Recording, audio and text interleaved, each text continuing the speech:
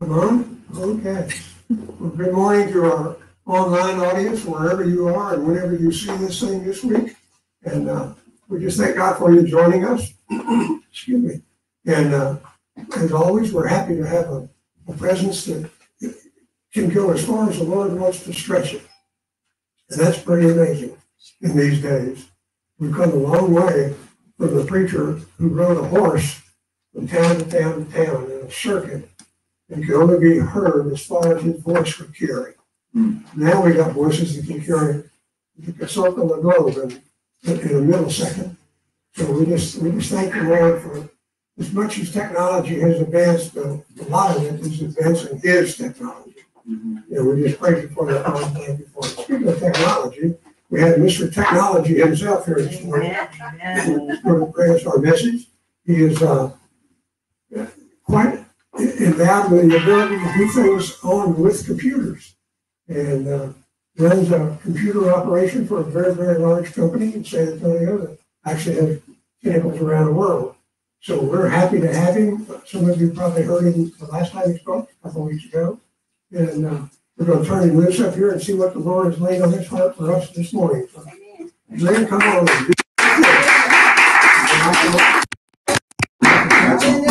How's the sound? All right, you can have the anointed volume control, so you can adjust it. Okay. All right. Thank you, everybody. I'm going to talk about one idea, but hammer it really home. Jesus did not come to replace one religion with another. He came to abolish religion and replace it with relationship. Come on. And everything Jesus said and did illustrates that truth. So why is religion so damaging? Well, because it misrepresents the gospel, and worse, it misrepresents who God is. That's right. Diane and I attended Eddie Smith's church once. He was the pastor of Alice Smith, the prayer leader. And he said, most American unbelievers aren't unbelievers because they've never been to church. They're unbelievers because they have been to church. And Yes, like what they saw. Yeah. Because what they often saw was not God and His truth, but they saw man's rules, like no drinking, no dancing, God hates movies and makeup, and arguments over hair-splitting theology, and walls created by an us versus them mentality. It's true. And they saw that stuff and said, that can't be God, and rejected it. Well, they didn't reject God. They rejected man-made religion. So what is religion? Well, first, there are two things God hates. One, worshiping idols. Yes. We all agree to that. But second, trusting in yourself. And if you think about it, the two are really the same thing. Religions are all about these things. One, they center on man's activity, ceremonies and rituals and sacrifices and festivals. Two, a do and get paradigm. If you do the right stuff, you can manipulate the supernatural. Three, often fear-based. Unless you do the right stuff, bad stuff happens to you. You've seen that. And they divide. They separate people into insiders and outsiders. And they require a professional priesthood that knows all the details, so us ordinary folks don't need to bother. Priests wear special clothes, have special ceremonies, special titles, and special powers ordinary people don't, and they sometimes keep special secrets to themselves. Number 6, a real emphasis on exact words and incantations. And 7, focus on physical objects in special buildings and holy places, and you have to observe certain special holy days. Let's compare that to Christianity. First, it doesn't center on man. It centers on what Jesus does for you. We believe and receive. We don't manipulate the supernatural. We have a God that gives supernatural gifts. Big difference. Yes. We're not fear-based because perfect love drives out fear. Instead, we have hope and confidence. And incidentally, the Greek word for confidence is the same word that's used for Jesus coming again.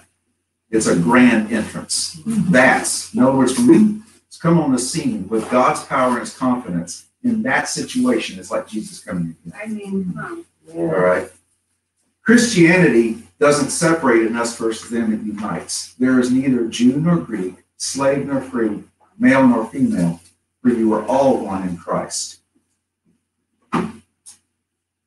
We love non-Christians. What about priests? Well, there's only one high priest. We don't rely on professionals.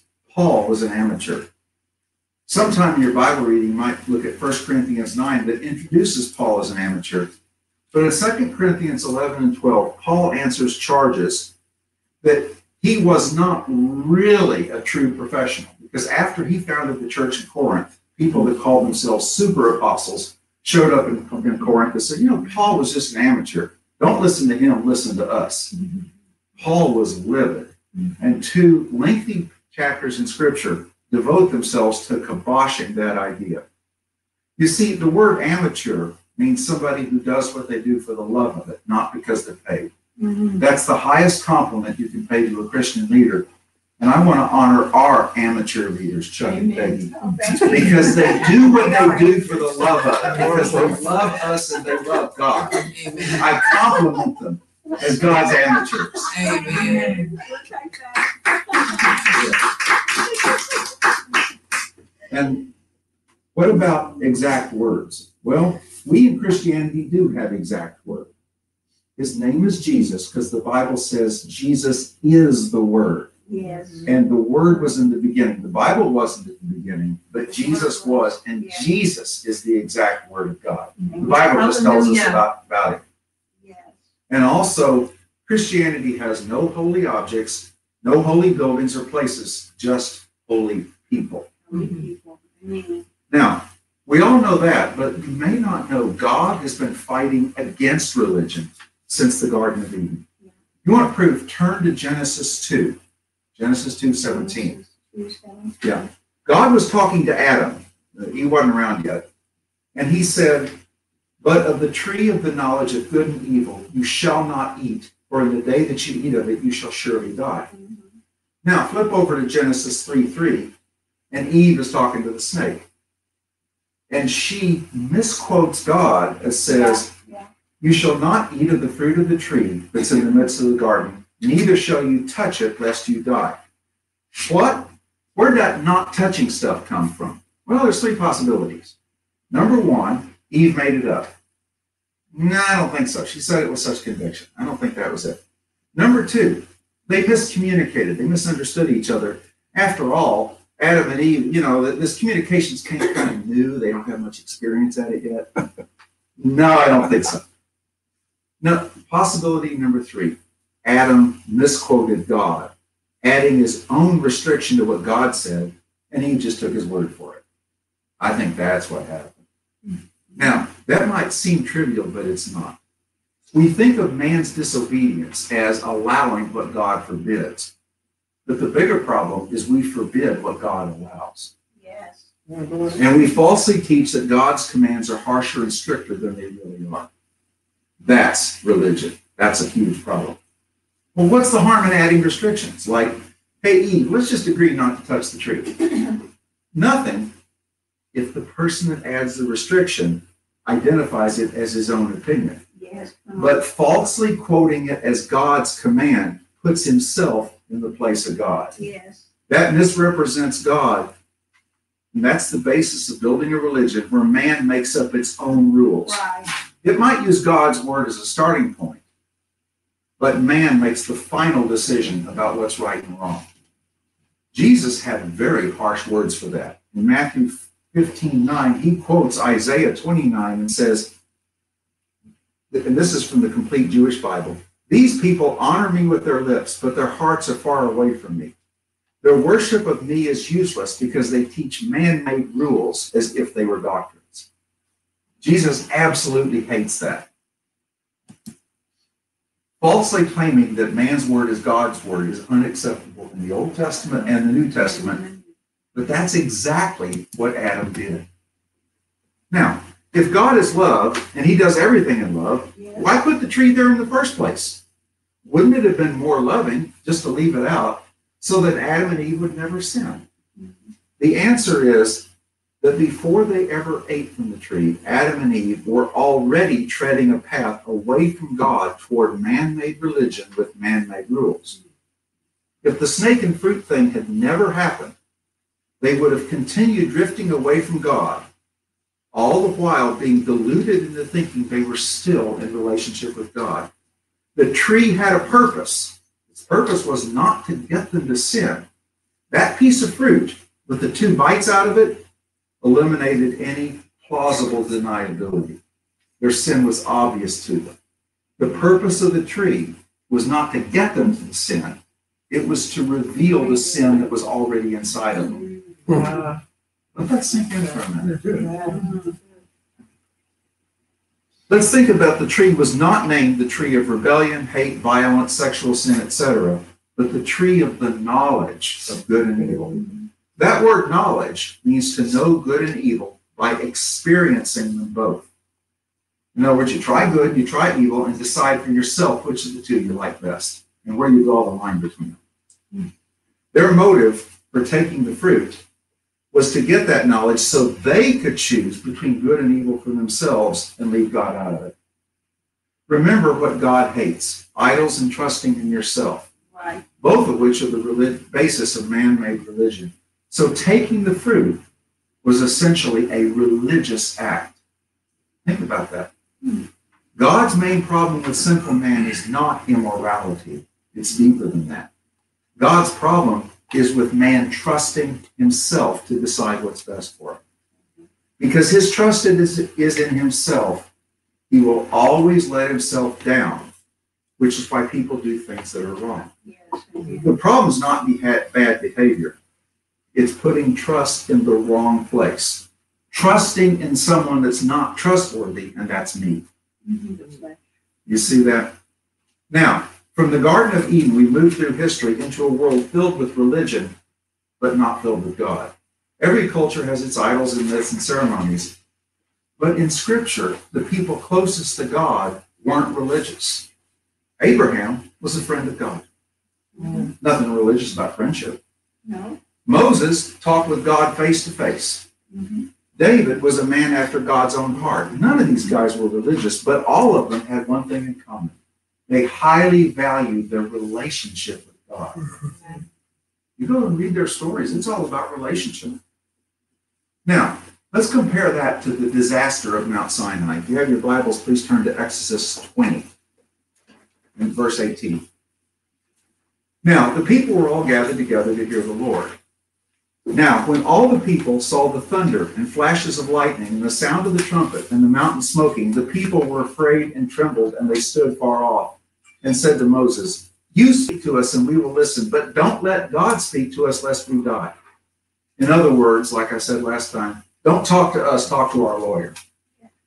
All right? And by their own words, Israel locked themselves out of hearing God and into obeying strict law. Later, in Exodus 24:7, they made a promise they could not keep. Quote, "All that the Lord has spoken we will do, and we will be obedient." Fat chance. Yeah. Because a very short time later, while Moses was still on the mountain, the people did the golden calf thing. Turn to Exodus 32, if you can. And it says, when the people saw that Moses delayed to come down from the mountain, the people gathered themselves together to Aaron and said to him, "Get up, make us gods that'll go before us. As for Moses, the man who brought us out of the land of Egypt, we don't know what's become of him." Well, wait a minute. What about the God that brought you out of Egypt? Now they're giving Moses credit for it. And Aaron received the gold from their hand and fashioned it with a graving tool and made a golden calf. And they said, "These are your gods, O Israel, who brought you out of the land of Egypt." When Aaron saw this, he built an altar before it, and Aaron made a proclamation and said, "Tomorrow will be a feast to the Lord." What? What does the Lord have to do with any of this? He didn't ask for that feast. They had just denied that the Lord set them free from slavery and apparently forgot that the Lord's manna had just fed them that morning. Aaron knew that all this stuff was ungodly, so he tried to put a veneer of true religion over true paganism. That's a common problem. When people do evil, they claim they put a religious veneer over it to make it seem okay. Like here in America, the Ku Klux Klan claimed to be Christian. There was nothing Christian about them. Hitler's soldiers, as they marched into battle, wore belt buckles that said "Gott mit uns," which means God with us. No, he wasn't. Jesus correctly described this when he said, "These people honor me with their lips, but their hearts are far from me." Beware of religious veneers. Just because someone claims to be a Christian or quotes the Bible does not mean the person's genuine. God looks at the heart. He gives you the gift of discernment so you can distinguish the phony from the genuine. It would not be surprising at all if, like Chuck taught us earlier this year, the beast of the Revelation claimed to be a Christian preacher. Yeah, probably. Yeah, you see what I'm saying? Religious veneers are very, very, very dangerous. Yes, they are. And people use them because they're effective in pulling the wool over people's eyes. And that's what Aaron tried to do by calling that pagan festival a feast of the Lord. Let's go back to Exodus 32, and I'm going to read verse 6. "And they rose up early the next day and offered burnt offerings and brought peace offerings, presumably to the Lord. And then the people sat down to eat and rose up to drink and play." See, those people, those rebellious people, tried to buy God off with offerings. You understand, religion is perfectly happy with offerings and sacrifices to God, but it always refuses relationship. God said in the Old Testament, that does not work. Trying to use my phone as a timer. In Psalm 46, it says, "In sacrifice and offering you have not delighted, but you have given me an open ear. Burnt offering and sin offering you have not required." In Psalm 51, David prayed, "You will not delight in sacrifice, or I would give it. You would not be pleased in burnt offering. The sacrifices of God are a broken spirit. A broken and contrite heart, O God, you will not despise." In Hosea 6:6, "For I desire steadfast love and not sacrifice, the knowledge of God rather than burnt offerings." In Jeremiah 7:22, "For in the day that I brought them out of the land of Egypt, I did not speak to your fathers and command them concerning burnt offerings and sacrifices, but this command I gave them: obey my voice, and I will be your God, and you shall be my people." See, a lot of people say, well, how come is it that in the Old Testament God had all the rules and regulations? Isn't that what he wanted? The answer is no, that's not what he wanted. So why do we have that stuff? Well, here's the reason. The children of Egypt demanded an Egypt-like religion. It's like this. They said, "Hey, God, we grew up in Egypt with all kinds of religions. We know what religions are all about. So here's the deal, God. We're going to relate to you like we related to the gods back in Egypt, and that's it. Take it or leave it, God." Now, what's a loving God supposed to do with that? Well, the idea of destroying them and starting over with Moses was considered and rejected. For the sake of keeping his promises, God had no choice but to give them what they wanted: a religious form of worship based on rules and regulations. They wanted man-centered rituals and sacrifices, rewards and punishment, commands to obey, even though God commanded them love. They wanted something that separated insiders and outsiders, the clean and the unclean. They had a professional priesthood. They had the Torah. They emphasized the exact words. You know, Judaism to this day believes that God dictated the first 5 books of the Bible to Moses, word for word in Hebrew, including the account at the end of Deuteronomy of Moses' own death. And if you say, no, that was written by somebody else after Moses died, you're a heretic. You see how silly that gets? And there was a focus on holy objects and later on holy places like the temple. They insisted on that. That's not what God wanted. But despite endless warnings from prophets, we're going to talk more about prophets later. Good. Come on. Good. Israel always practiced a mixture of worshiping God and paganism. Because the golden calf thing, that wasn't a one-off. They did that over and over on the high places with altars to Baal and Asherah poles. Yes. In other words, the golden calf thing was actually the first of many. Mm-hmm. They tried to mix together worship of the real God and paganism.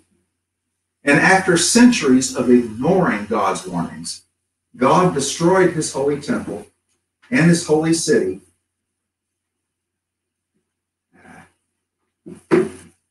His holy city, and sent his people off into exile.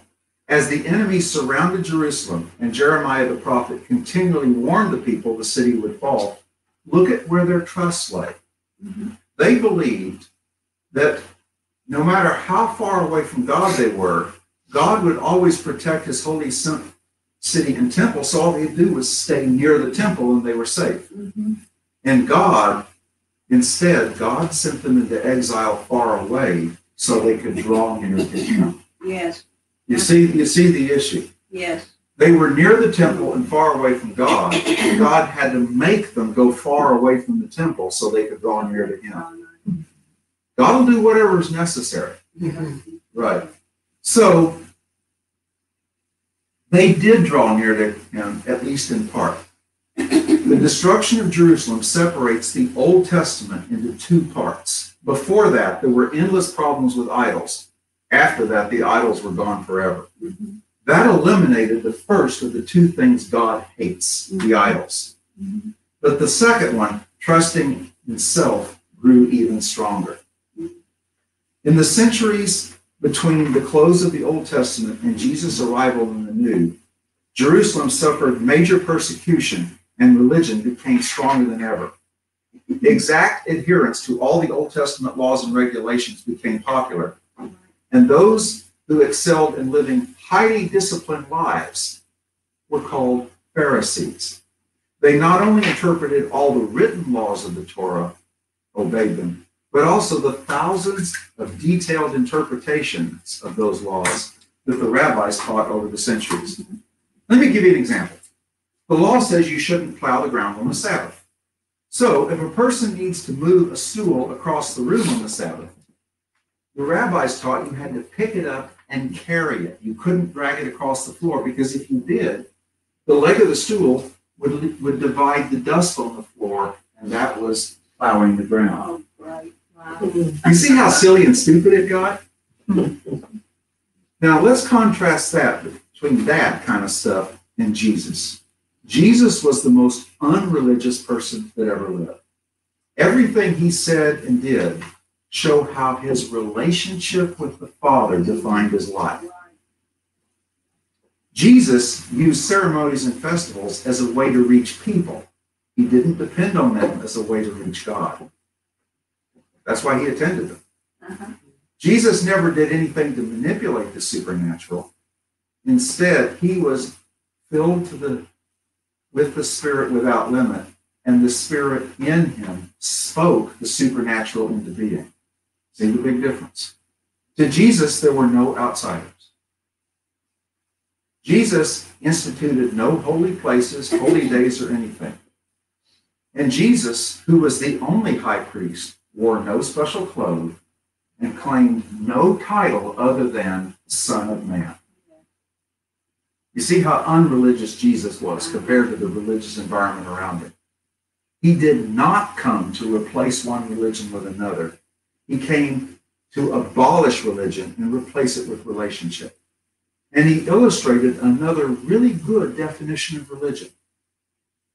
That which honors what God did in the past while it fights against what God is doing today.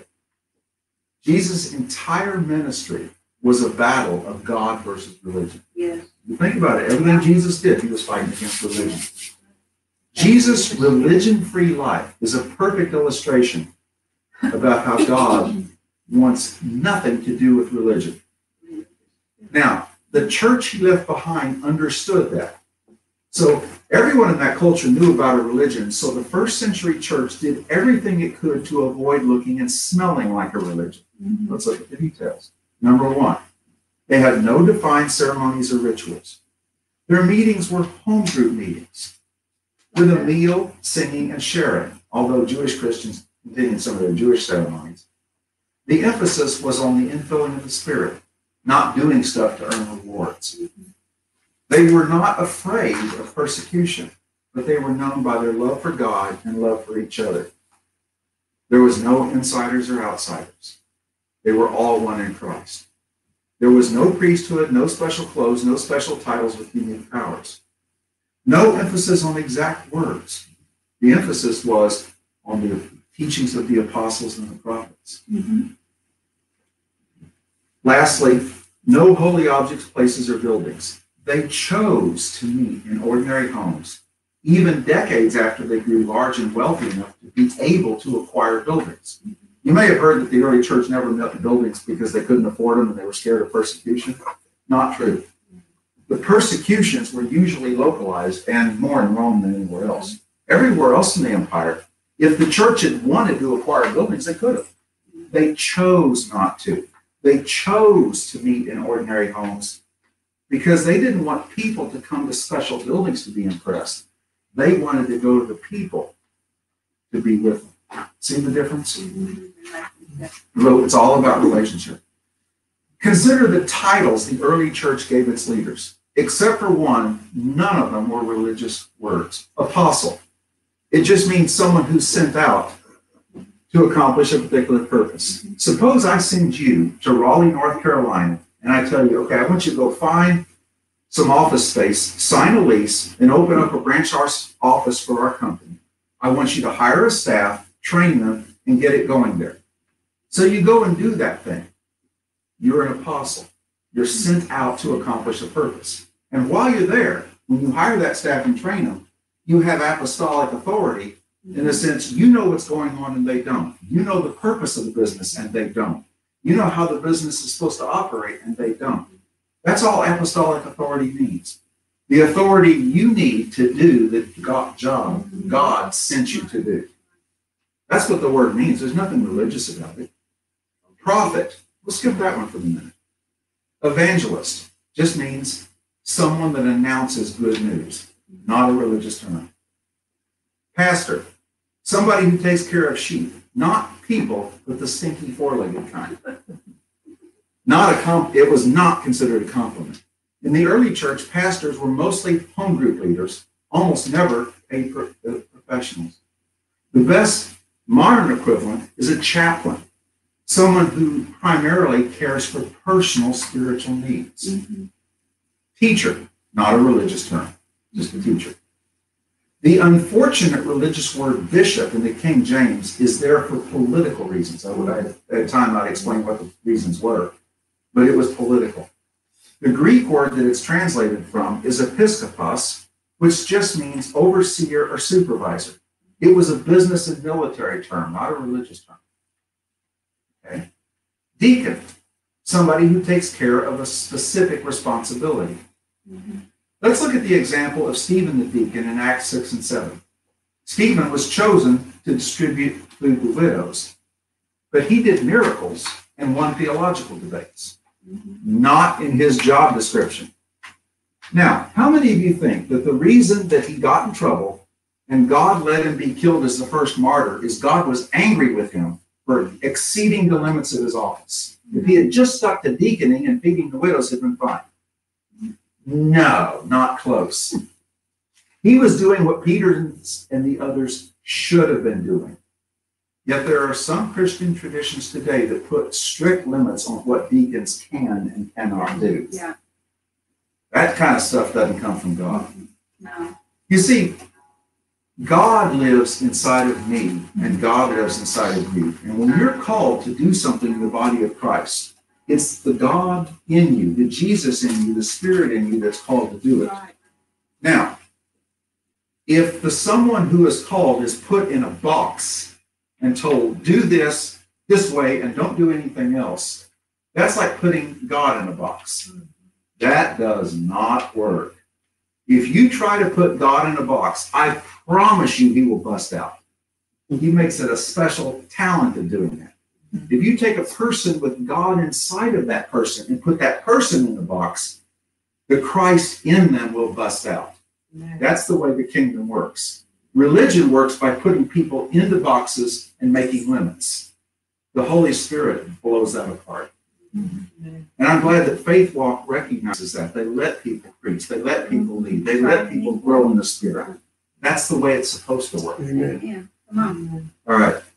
Now, you want to know how far Stephen went beyond deaconing?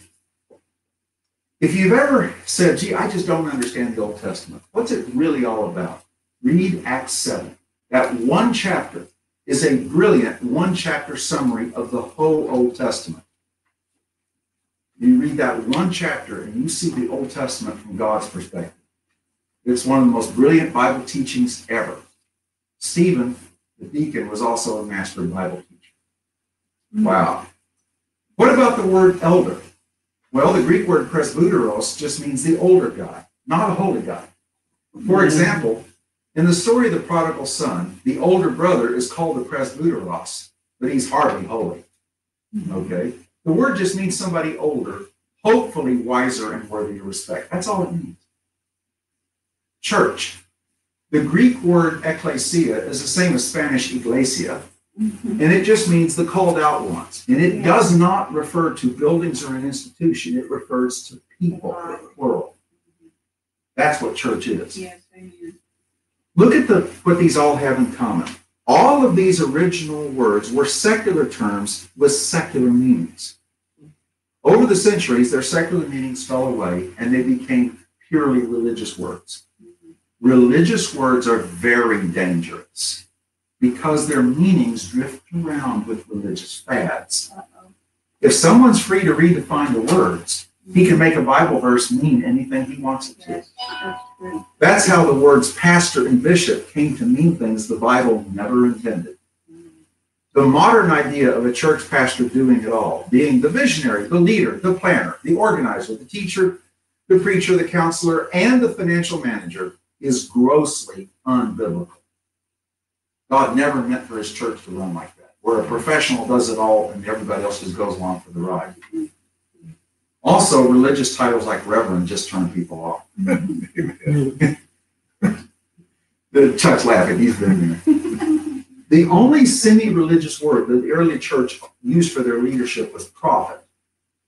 But a prophet is somebody who throws a monkey wrench into the machinery of religion. He makes the wheels come to a stop. Yes. Oh, yes. She heard my next thought. Religion hates true prophets. Oh, they don't mind predicting the future. That's okay. But when a prophet says what God thinks of the religious system, no, it's disruptive.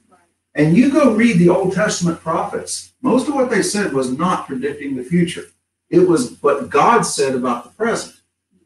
It called out what it is because the prophet is the immune system of the church. Wow.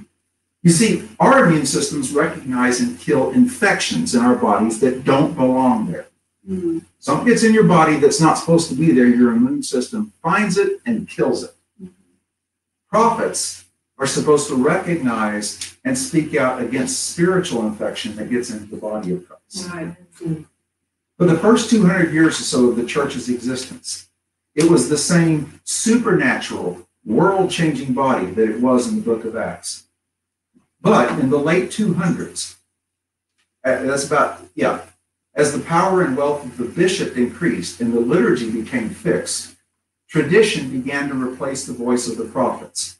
The bishops didn't like competition, so they suppressed the prophetic. The result was the church lost its immune system. The church got a case of AIDS. AIDS is deadly. It could no longer recognize ungodly influences, and in the late 200s experienced a sharp spiritual decline. Every one of the church fathers wrote about that at that time.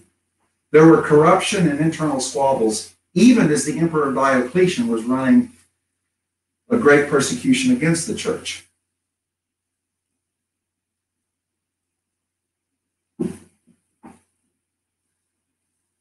In the early 300s, the church fell victim to Constantine. He was no Christian, but he was a shrewd politician. And he realized that the last and only strong, united group in a weak and divided empire was the Christian church. He knew Christianity was respected, so he used the respect for Christianity as a weapon to help himself win control of the empire. What happened is, the night before he was going to fight a battle with his co-emperor Maxentius, he had all of his army paint a Christian symbol on their shields. This was not faith, it was psychological warfare. Because both sides had Christian soldiers and Christianity was respected. So the Christian symbol on Constantine's shield spooked the soldiers on the other side, and Constantine won the battle. All right, there's no faith in that. Once in power, Constantine bought off the church by giving them land and buildings. You may have heard of some of these estates he gave them. The Lateran and the Vatican in Rome. And he built the first St. Peter's Cathedral that stood for more than 1,000 years. Constantine made it known, if you want a promotion in the imperial bureaucracy, it helps to be a Christian. So, people were joining the church with the wrong motives. The bishops were busy raising money, building buildings, and competing with each other for status. And there were no prophets to oppose it. The end result, major spiritual decline that led to 1,000 years of dark ages. Christianity had become a religion. Both the Roman Catholic and Eastern Orthodox churches began to emphasize, let's go through the list, ceremonies, rituals, and traditions. Number 2, a do and get paragraph, like you get rewarded for attending Mass on holy days, and confession and penance and such. Fear. Christians lived in constant fear of purgatory. Unity. There was no unity. The Catholic and Orthodox churches excommunicated each other and both claimed to be the only true church. Nobody learned the Bible anymore. They learned the exact words of the Mass. Okay? Books of canon law replaced the scripture. Their professional priesthood claimed a monopoly on spiritual power, and believers were told to venerate relics and make pilgrimages to cathedrals, especially in Rome. Christian leaders began to live and behave like kings, and the life and power of the Spirit were lost. Satan rejoiced. His original plan to destroy the church with persecution failed, but he had a new plan. If you can't beat him, join him. He infiltrated the church and destroyed it from within. That's the power of religion. See how it took the wonderful thing that Jesus founded, that turned the world upside down and killed it from within, by making it into a religion. You want to see how dangerous it is? Religion is responsible for Islam. Not Muslim religion, Christian religion. Here's what happened. Before Muhammad invented Islam, he was spiritually hungry, so he checked out both Judaism and Christianity. Now, the flavor of Christianity that existed in Arabia about that time, about the year 600, was Greek Orthodox. All services were in Greek, which was foreign to Muhammad, just like it is to us. They emphasized adoration of icons and relics that Muhammad considered idolatry. Well, Muhammad got that right. If a priest made an error halfway through singing the liturgy, he had to start over from the beginning because they believed God would not accept a flawed worship service. Muhammad saw nothing of the true God in that kind of stuff and rejected it. Look what he rejected. He didn't reject real Christianity. He rejected the religious thing it had turned into. You see, Muhammad's problem was he never met anybody from FaithWalk. Because if he had, he would have found what he was looking for. Love, freedom, joy, spiritual power, and the abundant life that Jesus had promised. Because that's what he was looking for. And we have that. He probably would have become a great Christian evangelist because he had all the right material. Yet he was passionate, he was persuasive. But all he found was dead, rotting religion, and he rejected it.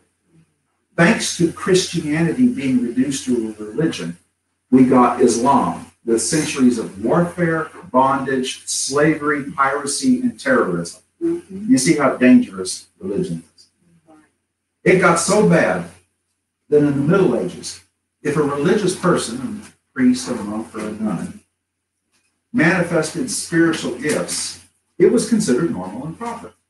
But if an ordinary Christian used the same gifts, it was evidence of demon possession. Churches didn't preach the gospel, they taught ritual and adoration of saints and relics. In the 1200s, Thomas Aquinas, who was a respected Christian writer, visited Rome. The Pope gave him a tour of the Vatican treasury and said, "So you see, the church can no longer say, 'Silver and gold have I none.'" And Aquinas replied, "And neither can she say, 'Rise up and walk.'" You see how things have deteriorated. Now, the Lutheran Reformation of the 1500s began the journey away from religion back to faith, but it didn't complete it.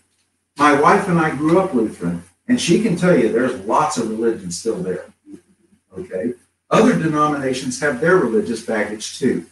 They spend a lot of their energy arguing over theological hair splitting. Here's a little cute story that illustrates it. A guy was attending a week-long convention, and he just was cooped up in the hotel and the meeting hall. So he just went out to take a walk, and he saw another man taking a walk. I said, "Hey, can I walk with you?" "Yeah, sure." And as they're walking, the first one says, "Can I ask you, are you a Christian?" And the guy goes, "Yes." He goes, "Great, maybe we can get together and have a Bible study together sometime this week. I'd love some Christian fellowship." "Yeah, great." Then he says, "Hey, can I ask what kind of church you go to?" And he goes, "Yeah, the United Brethren of the Disciples." That's not a real denomination. I just made it up. And the other goes, "Really? Me too. Wow, this is wonderful. Hey, you know what? Maybe our families can get to know each other. Maybe we can take some vacations together." And as they're walking up on a bridge, the first guy asks, "By the way, does your church adhere to the original doctrinal formulation of 1889 or the Reform of 1915?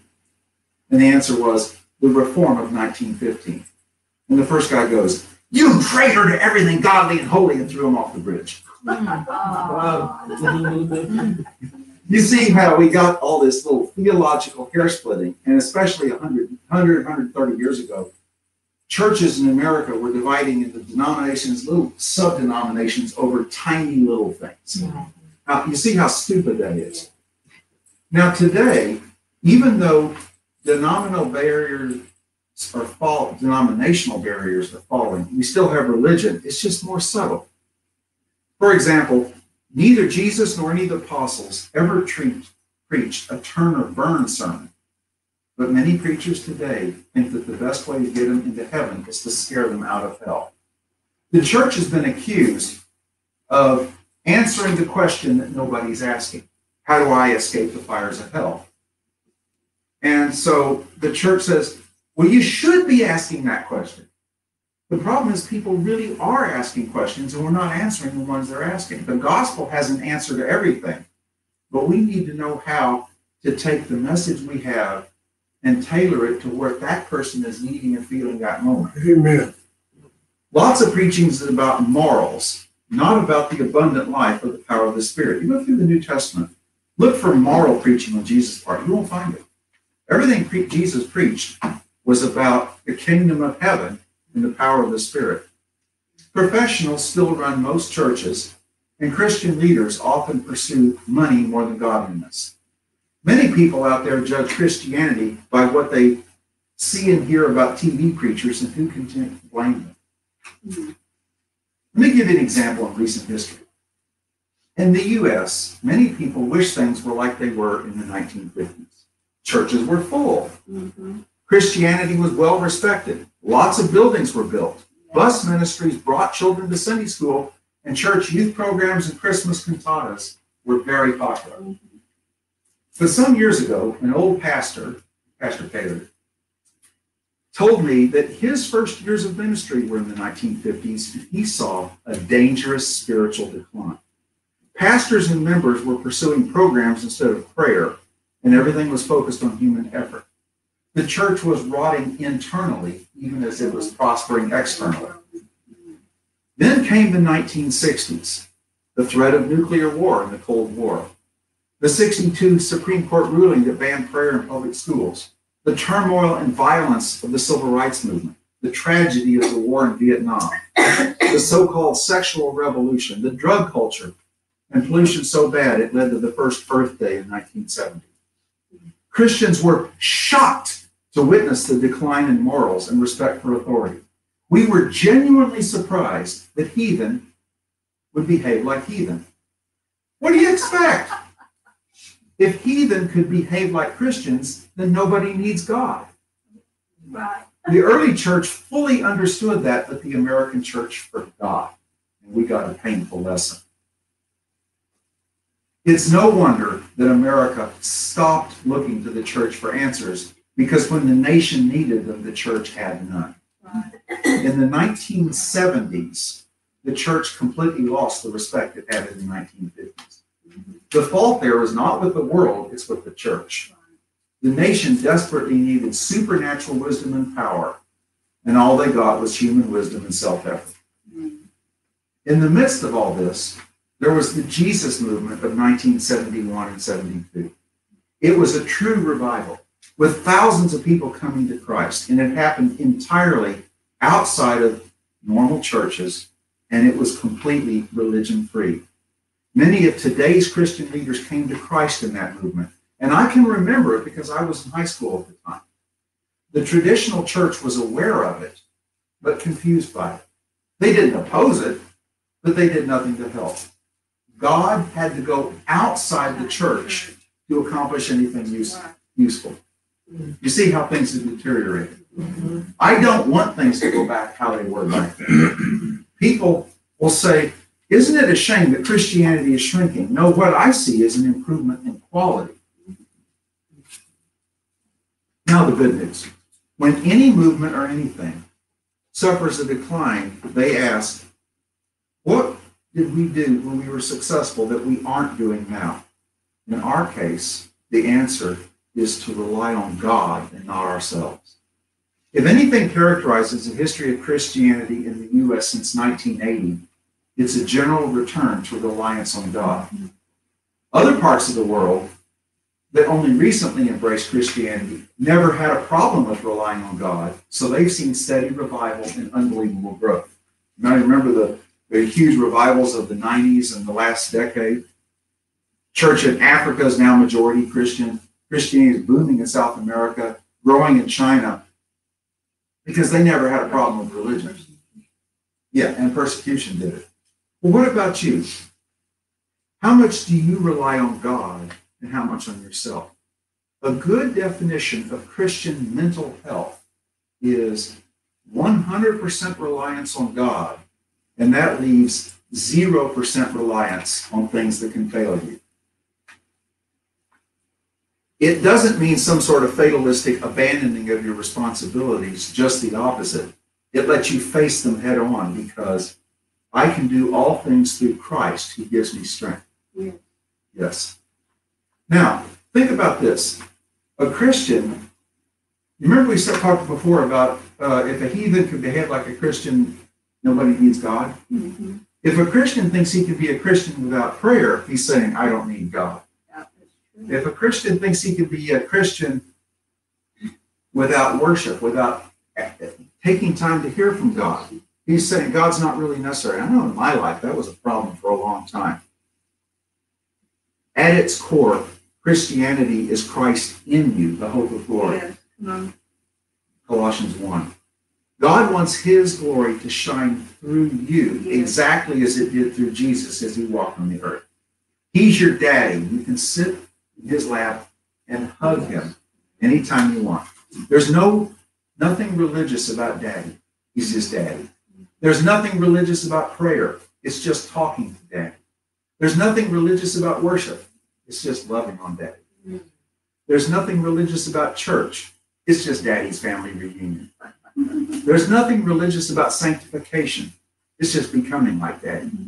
There's nothing religious about faith. It's just believing what daddy says.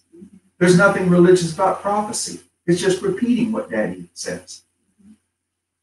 There's nothing religious about witness. It's just telling people about daddy. There's nothing religious about spiritual power. What's daddy's is yours. There's nothing religious about healing. That's just how daddy treats people. And there's nothing religious about communion.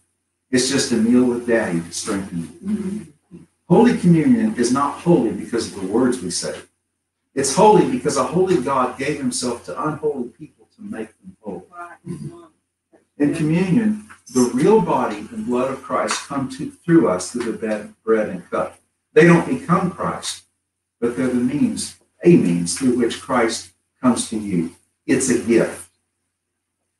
Christ gives himself to you as a way to show his love for you. You see, God's throne room is inside of you. The kingdom of heaven is within you. Christ lives in you, and you are filled with the Spirit. Communion is our opportunity for you to enjoy them and experience all their love for you so you can be filled to overflowing. But communion is for believers. And if you say, yeah, I don't think I'm there, well, the scripture says we should examine ourselves to see if we're in the faith. If you're not in the faith, Daddy just says, come on, you're welcome. Come on in. Not only do you get all your sins forgiven, you get to join the family meal, and just love on Daddy. There's nothing religious about communion.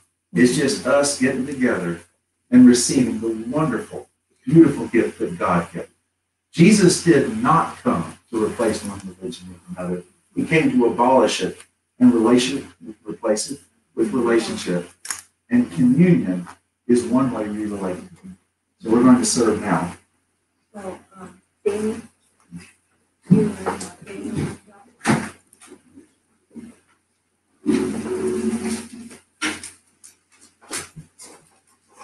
I'm sorry if that sounded like I was reading it. Some of it had so much stuff I had to wordsmith it. Yeah. God is good. All the time. Mm-hmm. And incidentally, a first century church meeting, they held them on Sunday nights, because Sunday was a work day. So people would come after work, enjoy a meal together, and communion was not a ceremony. They just folded it into the meal. I think that's wonderful. Hey, thank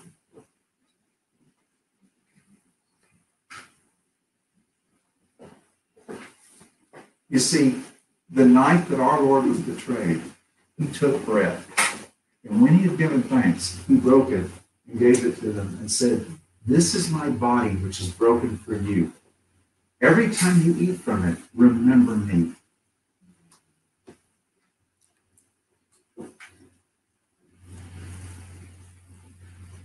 And after supper, He took a cup. And when He had given thanks, because Jesus always gave thanks, He said, "This cup is the new covenant in my blood. Every time you drink from it, do it to remember me." So thank you, Lord, for your body and your blood.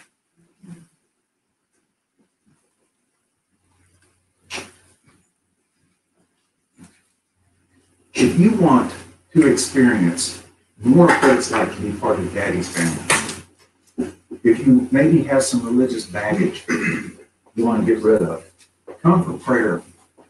Because Daddy's family doesn't want anybody to be sick and hurting and incomplete. Jesus is the fullness of the Godhead, and He wants all of that in you.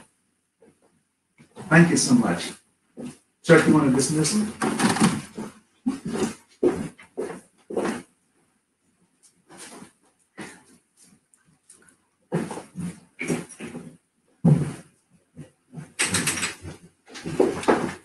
Was that great or what? Yeah. How come you feel like you're sitting in front of an encyclopedic index? Revelation. A lot of